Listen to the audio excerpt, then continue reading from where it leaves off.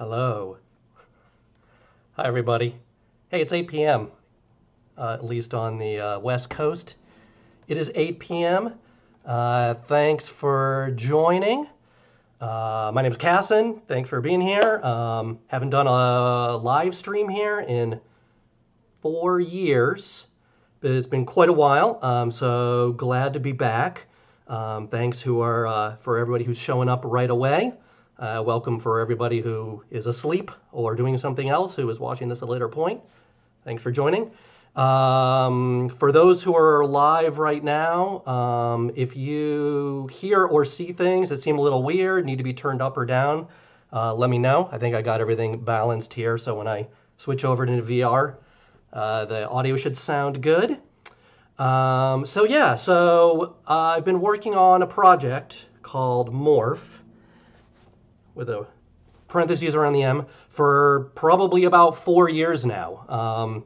For a great deal of that time, it was pretty slow. But in the last year, especially being locked inside and can't see anybody or go play shows, I've made a lot of progress on it. And I'm excited for it to be coming out soon. Essentially, the high level is that it is an interactive music VR project for Oculus, for the Rift, Rift S, and for the Quest 1, and then the Quest 2, which I think will be shipping out to people in November. I ordered mine. I'm very excited. And the project basically started about 4 years ago, and I'm going to give you some quick backstory. Then I'm going to do a performance of a song that I wrote in the experience for a project of mine called Black House Triangle, which is sort of a weird experimental project. And then afterwards, if people are still around and have some questions, I will try to give you some answers. And I'm going to do future live streams of Morph, maybe every other week, probably at the same time. And I'm going to focus probably one of them like solely on artists, and maybe see if I can get some of the other artists that are involved with the project to come in and join me remotely on the live stream and also do a performance of one of their songs. I want to spend some time to go into the real technical side of things, Unity and spatial audio and all of that super nerdy stuff. And so maybe you can join me for one of those. So yeah, I think I'm going to do a few of these over time. So some quick backstory is that several years ago I was at the Seattle Art Museum. I had like an hour to kill, so I was just sort of quickly walking through. And I saw some art that I had never seen before.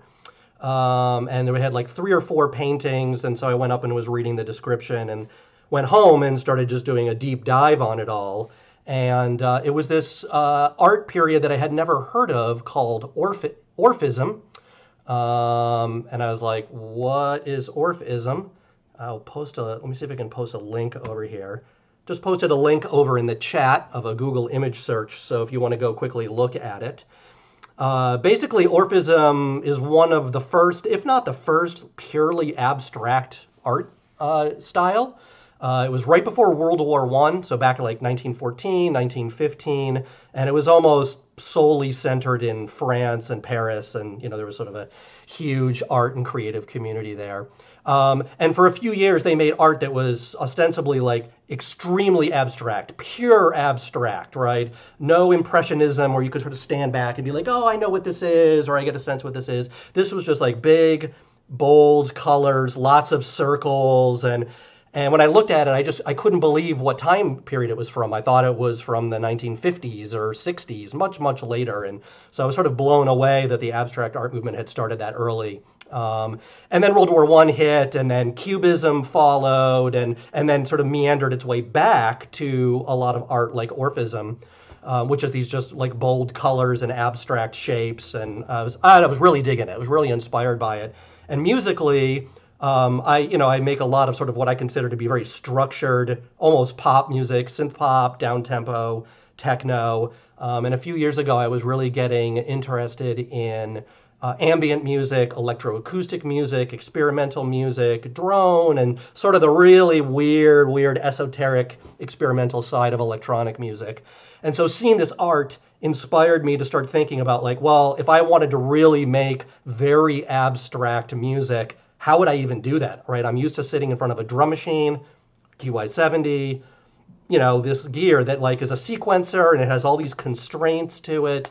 And then the music I make is very structured. It's verses and choruses and bridges, and abstract music throws all that stuff away, right? And focuses on different spectrums of the creative process and creative output. And so seeing that art really sort of made me start to think about like, well, if I'm going to do this, how can I do this? Like, what's the best thing I can do? And I've really been into modular synthesizers for a while, both current and vintage, and those are great tools to make weird music. I got really into the gear that Folk Tech was making down in Portland. I got a resonant garden and really started to embrace, you know, using gear that was sort of like very abstract and unpredictable. And that really was something that drew me to the music, was this sort of unpredictable nature. I'm so used to controlling every single aspect of the song I write. So the gear lets me make, you know, abstract music, but I was like less concerned about the gear, and I wanted to look at other parts of my creative process and see if I could find one part of that process that was pretty constraining, and see if I could disrupt that part of the process and disrupt it so much that it would actually mean that my compositional process, all the way back at the beginning, would have to be rethought so that I couldn't fall back into the standard ways of me making the music I had normally made. And so I sort of looked at the whole process, and what stood out for me was the area of in the mix process in the DAW, right? So in your digital audio workstation, Ableton, Logic, Pro Tools, you get all your tracks together after sort of like experimenting, and then you sort of meticulously mix them in these programs. I use Digital Performer. You know, and really that gives you the ultimate control over your mix. You know, volumes going up and down, and you know, automation, and you know, like down to like the sample level, you can make things quieter or louder or pan them left and right or add effects, and you have just this insane amount of control over the music you make. And I was like, that right there, that's the thing I need to change. I need to like stop mixing in a DAW because there's all these constraints, and I need to remove those constraints, or at least change them and maybe replace them with a different set of constraints, and see what that yields. And so one of the things I was getting disillusioned about in those tools was just the concept of stereo. We're so used to just the idea that we have two speakers, or you know, we have a pair of headphones and it's got left and right, and we have two ears, and that's the way you hear. And so like you move something to the left and you move something to the right, and if you want to make something loud or quiet, you use this artificial construct called volume to like make this one thing louder than this thing. And I was getting pretty disillusioned with those concepts. And after having spent a little over a year working at Microsoft on HoloLens, my whole world there was all about spatial audio, HRTF, binaural audio, ambisonic audio, experimenting with all these technologies which were invented years ago in the 50s and the 60s. And I'd already been really into quadraphonic music coming out of the 60s, and I've mixed some of my own music in discrete 4-channel surround. But the idea of putting on headphones and entering this world of spatial audio was really intriguing to me, and the opportunities with VR and AR and HoloLens to basically build this immersive sonic world around you was really intriguing. And DAWs don't really do that very well. I mean, you can decode ambisonic audio and things like that, but essentially you're still working in the world of volume, artificial volume, loud and soft, and you have all this control. And what it realized to me was that this control, this tight control over the mix, was the thing that was forcing my songs into this thing, in this area, creative space, that wasn't super inspiring. There was no room for happy accidents. All the rough edges were getting sanded off. And so I decided, okay, that's what I need to get rid of. I need to get rid of my mixing environment, and I need to mix somewhere else. And because I've been sort of following VR and having worked on HoloLens, it seemed like a natural idea to see like, well, why don't I invent a new space in VR for me to do the mixing process? And one of the benefits of doing that, moving it over into VR, is that spatialization is just a part of that. And so I could sort of throw away the standard idea of volume and replace it with a different idea of volume.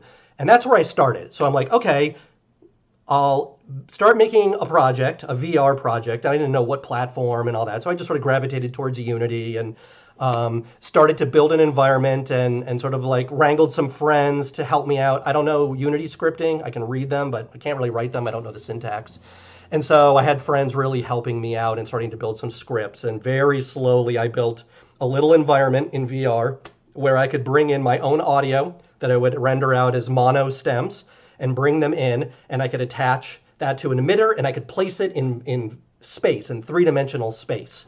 And the way humans hear is based on distance, right? So the louder I am to you, the closer I am to you, the louder I am. And the more I back up and get farther away from you, the quieter I get from you. And that's how humans hear. That's how our ears work. And so in VR, you can do the same thing, which is like I can basically take an audio object, and if I move it away from me, it's quiet. And if I bring it close to me, then it's loud. And you don't do that. That doesn't happen in DAWs. You just turn a volume up and down. And so I really like the sort of human, real-world aspect of like saying, if I want one thing quieter than another thing, I need to just move this thing farther away from me. And if I want it to be over to the left, I just move the object to the left of my head, or I move it to the right of my head. And then to go beyond stereo, and now I have 360 degrees using spatial audio, I can put an object above me, or below me, or behind me, or I can move them around me. Now, I love spatial audio, and I think in a future live stream, I'll probably go super nerdy into spatial audio and what I like about it and dislike about it, so I'm going to set that aside. But essentially, I built this Unity environment that let me bring my own music in as multi-track stems and start to mix it by grabbing audio objects and placing them around me. And it was super exciting. But what I realized was that I still had a lot of control over things. I could move all the audio objects around and then sit back and be like, cool, that sounds good. But essentially, I still had all the control, and it became clear to me I need to remove the control. So I started to imbue the Unity environment with physics attributes so that the objects started to take on a life of their own. And so now I'm in a three-dimensional space, and they're floating around. And if they float by me, I hear them. And if they float away from me, then I no longer hear them. And so at any given time, I can grab one or two and bring it near me. But meanwhile, they're all off going there, doing their own thing. And I thought that was really exciting. And so I sort of doubled down on that whole space of removing the control from me and giving the control over to other things. In this case, I'm passing the control over to physics, to velocity and momentum and rotation and bouncing off things and collisions and this whole world. And it was super fun, and I started to bring my own music in and realize what worked and what didn't work. My traditional music of verses and choruses didn't work because I needed to hear this vocal at this time.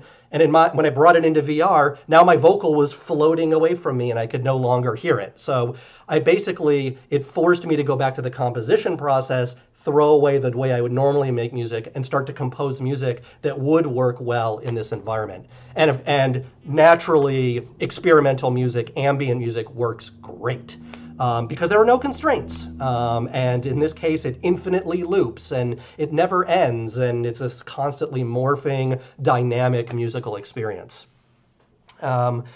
So this is a little long-winded, and I want to get into the performance. So very quickly, I want to thank a few people. The project is now basically in a beta stage, and I'm hoping to release it as soon as I can pass Oculus, their whole verification, validation process, so that the Rift application can actually show up on the Rift PC store. And then the Quest version, because I can't get into the Quest store because it's highly curated, that will be over on probably itch.io and sidequestvr.com. And in fact, my guess is that you'll be able to go and get the soundtrack on Bandcamp for free, and it'll come with download information. So if you have a Quest or a Rift, you'll get a PCA executable, or you'll get a Quest build with instructions. You have to do the whole side loading thing. It's a pain in the butt, but you can get it running, and I'll be able to help. So I want to thank my friend Eric Malafew and Kevin Bryan, who have been two coders that have been really essential in helping me build this Unity environment and script things out and do a huge amount of the technical back end. I want to thank my friend Boggy. Eric Malafew and Boggy and I worked at Harmonix, making like Rock Band and Dance Central and all those really cool music games. And I was able to get Boggy to help build some amazing 3D art for me. And then I want to give a shout out to Masaru Fuji in Japan, who makes this amazing generative art. And so all of the artwork for the songs, he writes code for, and it generates these beautiful images. And I've mapped them onto the walls of this experience. So you'll see in the background this generative art that he's created. And then there's all the artists. There's going to be 9 artists who have songs inside the experience. And in a future live stream, I'll talk about the different artists and maybe even get them to join me. And so, yeah, so I'm going to do a performance. I'm going to put on my Quest 1 and my headphones and give you a performance of a song that I wrote for this project of mine called Black House Triangle. And we'll do that for a while. Again, I don't really know how long. It's a looping, constantly evolving, dynamic experience. So sometimes I'm in there for 5 minutes and sometimes I'm in for a while. I'm going to aim for around 20 minutes and then hang around and let me know if you have any questions afterwards and we can talk a little bit more about it. So give me a moment to prep here. And first thing I can do is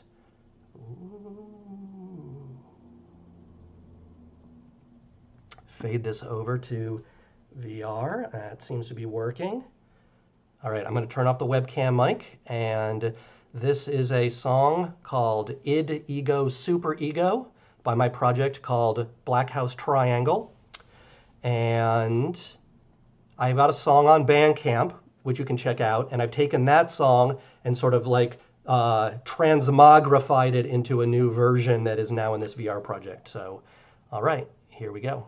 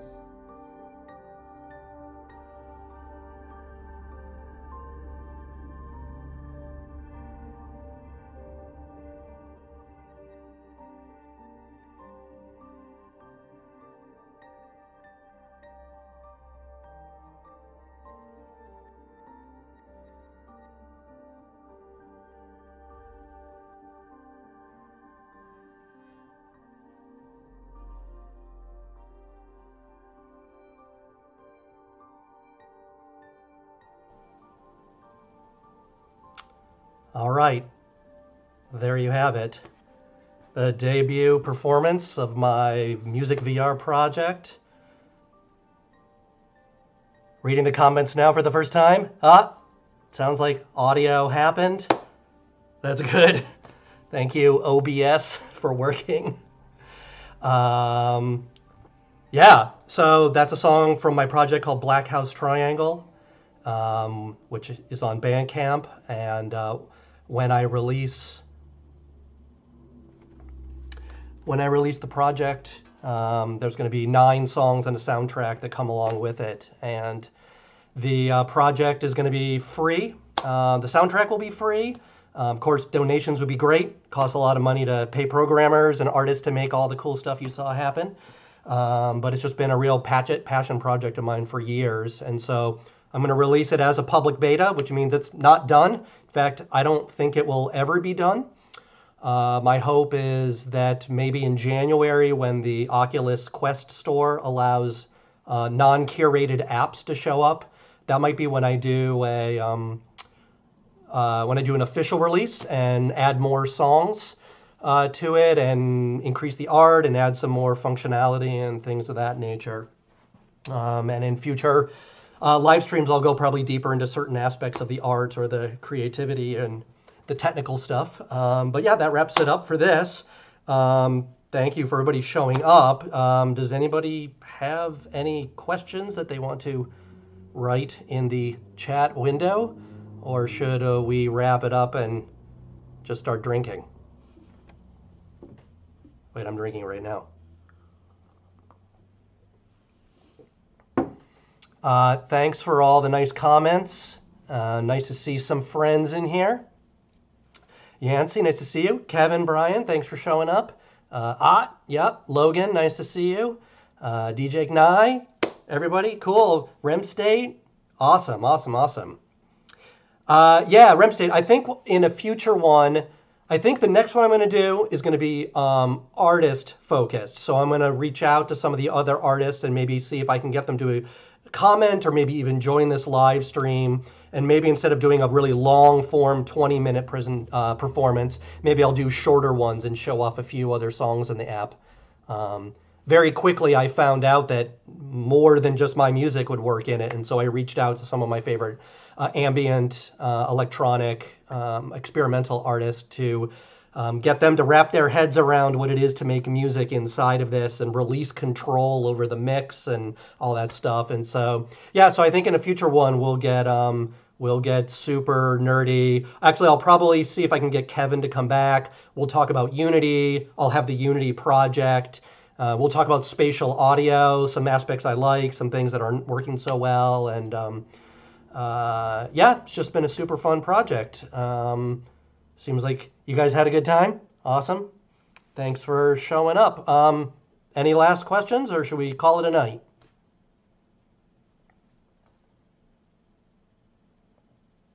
All right. That's good. I think we can call it a night. Glad you guys enjoyed some chill, experimental, otherworldly, dreamy music. Maybe it accompanied some drugs. Maybe. Might help. I don't know. Anyways. Okay, everybody, thank you so much. And for you guys joining in later on, watching the archive of this, thanks for showing up and checking it out. Come back, follow Morph on Facebook. I believe it's just Morph Sound is the name of it. I'll post a link over here in the chat. And yeah, thanks again. All right, see you on the other side.